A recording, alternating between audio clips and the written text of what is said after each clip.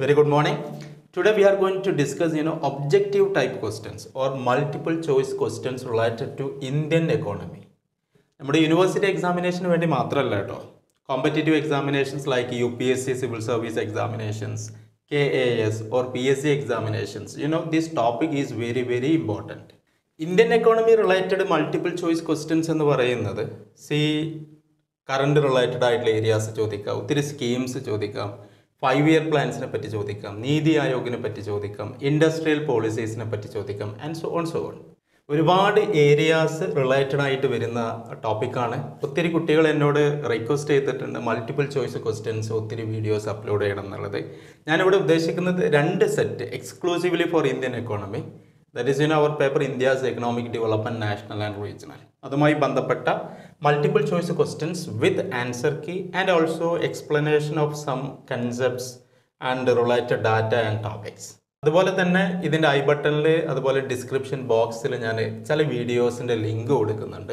നിർബന്ധമായിട്ടും ആ videos watch ചെയ്യണം.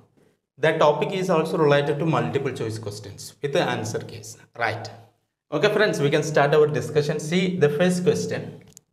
Economic survey is published by. Here we can see 4 options. Ministry of Finance. Option B, Planning Commission. Option C, Government of India. Option D, Indian Statistical Institute. What is the right answer? See, the right answer here is option A, Ministry of Finance. Okay, please understand the topic like the economic survey is prepared by the economics division of the Department of Economic Affairs in the Finance Ministry under the overall guidance of the Chief Economic Advisor. Then ഇവിടെ ഒരു related ആയിട്ടുള്ള question ഓർത്തിരിക്കുക. Who is the current Chief Economic Advisor? See, the answer is Krishnamurthy Subramanian, who is the Chief Economic Advisor of Government of India. ഈ വർഷത്തെ economic survey, that is economic survey 2020-21 നിങ്ങൾക്ക് വേണമെങ്കിൽ soft copy download ചെയ്യാം. That is economic survey volume 1 and economic survey volume 2. അതുപോലെ തന്നെ കേരള എക്കോണമിയുമായി ബന്ധപ്പെട്ട് നമ്മൾ discuss ചെയ്യുമ്പോൾ economic review, Kerala economic review release ചെയ്യുന്നത് കേരള സ്റ്റേറ്റ് പ്ലാനിംഗ് ബോർഡാണ്. റൈറ്റ്. കേരളത്തിൽ വരുമ്പോൾ അത് കേരളത്തിലെ ഫൈനാൻസ് മിനിസ്ട്രി എന്ന് പറയരുത്. സെൻട്രൽ ഗവൺമെൻറ്റിൽ ആരാണ്? Finance മിനിസ്ട്രിയാണ്. Kerala state economic review present ചെയ്യുന്നത് ആരാണ്? Kerala state planning board. ആ ഒരു ടോപ്പിക്ക് മനസ്സിൽ വെക്കുക. Now we can discuss second question. See, second question is little bit tricky here. India is the biggest producer as well as the largest consumer and importer of which of the following crops? See, ഇവിടെ ശ്രദ്ധിക്കേണ്ടത് India is the biggest producer as well as the largest consumer and importer. ഉൽപാദനം നടത്തുന്ന ഏറ്റവും വലിയ രാജ്യം, consume ചെയ്യുന്നതിലും അതുപോലെ തന്നെ ഇറക്കുമതി ചെയ്യുന്നതിലും. ഇവിടെ ഓപ്ഷൻ വരുന്ന A, wheat, B, cotton, option C, ഷുഗർകെയിൻ, option D, pulses. ഇവിടെ റൈറ്റ് ഓപ്ഷൻ എന്ന് പറയുന്നത് D, പൾസസ് ആണ്. ഇന്ത്യ ഏറ്റവും കൂടുതൽ പ്രൊഡ്യൂസ് ചെയ്യുന്നുണ്ട്, അതുപോലെ തന്നെ കൺസ്യൂം ചെയ്യുന്നുണ്ട്, ഇമ്പോർട്ടും ചെയ്യുന്നുണ്ട്. ഇപ്പം നമ്മുടെ ഒരു ബാലൻസ്ഡ് ഡയറ്റിൻ്റെ ഭാഗമായിട്ട് നമ്മൾ ഏറ്റവും കൂടുതൽ കൺസ്യൂം ചെയ്യുന്നത് പൾസസ് ആണ്. അതുപോലെ തന്നെ റൈസ്, വീറ്റ് ക്രോപ്സിൻ്റെ പ്രൊഡക്ഷൻ എടുക്കുമ്പോൾ വേൾഡ് ലെവലിൽ ടോപ്പ് വരുന്നത് ചൈനയാണ്. സെക്കൻഡ് ടോപ്പ് പ്രൊഡ്യൂസർ വരുന്നത് ഇന്ത്യയാണ്. റൈസ് ആണെങ്കിലും ശരി, വീറ്റ് ആണെങ്കിലും ശരി. ബട്ട് ലോകത്ത് ഏറ്റവും കൂടുതൽ എക്സ്പോർട്ട് ചെയ്യുക, വീറ്റ്, റൈസ് എക്സ്പോർട്ട് ചെയ്യുന്ന രാജ്യം വരുന്നത് അടുത്ത കാലത്ത് ആരാണ്? ടോപ്പിൽ വരുന്നത് ഇന്ത്യയാണ്. ഓക്കെ, ആ പോയിന്റ് മനസ്സിലാക്കുക. C the third question. Who is the largest trading partner of India? C options USA, China, England, United Arab Emirates or UAE. Here the right option is B, China. Trading partner എന്ന് പറയുമ്പോൾ എക്സ്പോർട്ടും ഇമ്പോർട്ടും കൂടിയിട്ടാണ്. That is total trade. Trade analyse ചെയ്യുമ്പോൾ ഇപ്പോൾ USA അതുപോലെ United Arab Emirates ഒക്കെ ആയിട്ട് connect ചെയ്യുമ്പോൾ ഇന്ത്യക്ക് സർപ്ലസ് ട്രേഡാണ്. ട്രേഡ് സർപ്ലസ് ആണ്. Means we R exporting more than import. But ചൈനയുമായിട്ടുള്ള trade നോക്കുമ്പോൾ we can see trade deficit, huge trade deficit. That is India is importing more than exporting in value terms. Right. ഇന്ത്യയുടെ ഏറ്റവും വലിയ trading partner current ആരാണ്? ചൈനയാണ് എന്നുള്ളത് മനസ്സിലാക്കുക. Right. C fourth question. In which year national development council, that is NDC, was set up? Option 1949, option B 1955, option C 1951, option D 1952. National Development Council, that is related to planning 5-year plans in India. The right answer here option D 1952.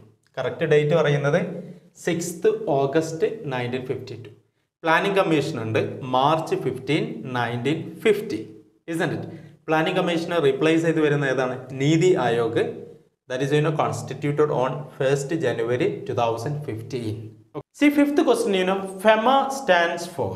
Here, the right answer is option C. FEMA means Foreign Exchange Management Act. Okay. FEMA, that topic is also very important. FEMA actually replaced, FERA, Foreign Exchange Regulation Act of 1973. FERA, Foreign Exchange Regulation Act, replace ചെയ്ത് വന്നതാണ് FEMA, Foreign Exchange Management Act of 1999. Then sixth question, import substitution means, here the right option is C. Import substitution means producing imported good domestically. നമ്മുടെ independence കിട്ടിയതിന് ശേഷം we actually followed the strategy of import substitution, isn't it? കാരണം നമ്മൾ ഇറക്കുമതി ചെയ്യുന്ന സാധനങ്ങൾ items domestic ആയിട്ട് ഉൽപ്പാദിപ്പിക്കാൻ എൻകറേജ് ചെയ്യുക. Thereby we can reduce the volume of import of goods.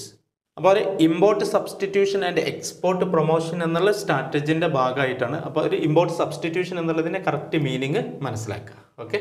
See, seventh question, that is related to census 2011. Here, sex ratio in India as per the census of 2011. Sex ratio means, the number of females per 1,000 males. Isn't it? What is the right option here, See, please listen. Option D, 940 females per 1,000 males. 1000 പുരുഷന്മാർക്ക് 940 സ്ത്രീകളാണ് ഇന്ത്യയിലെ sex ratio as per 2011 census. Right. Eighth question, the state recorded highest value of overall sex ratio is. അതിലൊരു ഡൗട്ടില്ല, കേരളയാണ്. Kerala is renowned for human development or exceptional social development. That is ഏറ്റവും കുറവ് ശിശു മരണ നിരക്ക്, infant mortality rate. Similarly, lowest maternal mortality rate, highest sex ratio, literacy rate. ഇങ്ങനെ വരുന്ന ഒത്തിരി human development ഇൻഡിക്കേറ്റേഴ്സിൽ ഏറ്റവും കൂടുതൽ പെർഫോം ചെയ്യുന്ന റാങ്ക് ഫസ്റ്റിൽ വരുന്ന സ്റ്റേറ്റ് ആണെന്ത്? കേരള.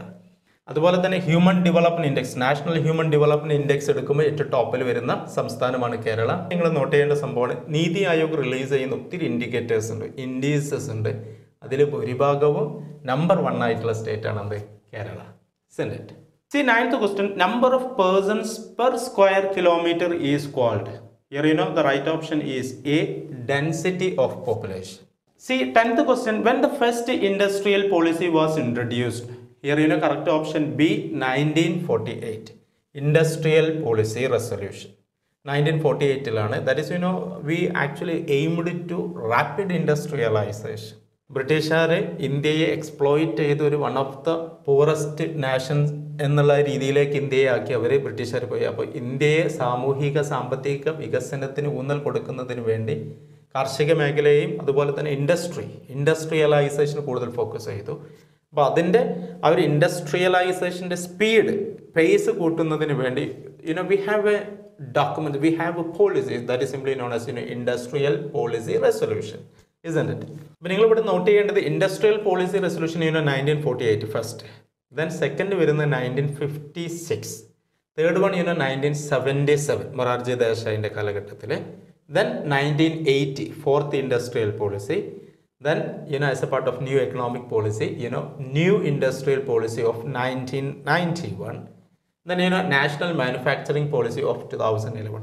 ഈ കാര്യങ്ങൾ വളരെ വിശദമായിട്ട് നോക്കുക, അതിൻ്റെ ഒബ്ജക്റ്റീവ്സ് നോക്കുക, പ്രധാനപ്പെട്ട ഡോക്യുമെൻറ്റ്സ്, പ്രധാനപ്പെട്ട കമ്പണൻസ്, അതിൽ വന്നിട്ടുള്ള പോളിസീസ്, ചേഞ്ചസ്, കാര്യങ്ങളൊക്കെ നോട്ട് ചെയ്ത് നോക്കുക. Especially new industrial policy of 1991. Right. 11th question, who is the father of green revolution in India? Here പല കുട്ടികളും ഒരു മിസ്റ്റേക്ക് വരുത്തും, നോർമാൻ ബോർലോഗിനെ കൊടുക്കും. Option A. It is incorrect. കാരണം എന്താ?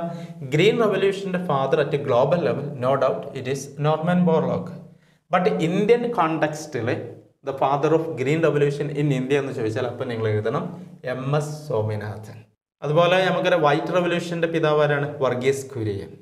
See, 12th question, unemployment which occur due to move from one job to another job is known as. Option B, frictional unemployment. Here underemployment, seasonal unemployment, disguised unemployment. ഇങ്ങനെയുള്ള ടോപ്പിക്കുകൾ focus ചെയ്യുക. voluntary unemployment, involuntary unemployment. See 13th question. Among the following, who are eligible to benefit from MGNREGA? Mahatma Gandhi National Rural Employment Guarantee Act. See option A, adult members of only the SC/ST households. അത് ശരിയല്ല കേട്ടോ, wrong ആണ്. Option B, adult members of BPL households. No. Option C, adult members of households of all backward communities. That is also incorrect. The right option here D, adult members of any household. MGNREGA card holders ആകാൻ, that means ഒരു വർഷം 100 ദിവസത്തെ job guarantee നൽകാണ്. ആ job നൽകിയിട്ടില്ലെങ്കിൽ അവർക്ക് compensation ലഭിക്കും, government നൽകും. It is employment as A right to employment. 33% is reserved for women, that is the point. But ഏതൊരു house ഹോൾഡിന്റെ ഒരു അഡൽട്ട് മെമ്പർക്ക് ഇതിൽ ജോയിൻ ചെയ്യാം, അവർക്ക് വർക്ക് ചെയ്യാം. Right. 14th question, the government of India has established Niti Aayog to replace the, option D, planning commission. വളരെ simple ആയിട്ടുള്ള ഒരു question ആണ് പ്ലാനിംഗ് കമ്മീഷൻ.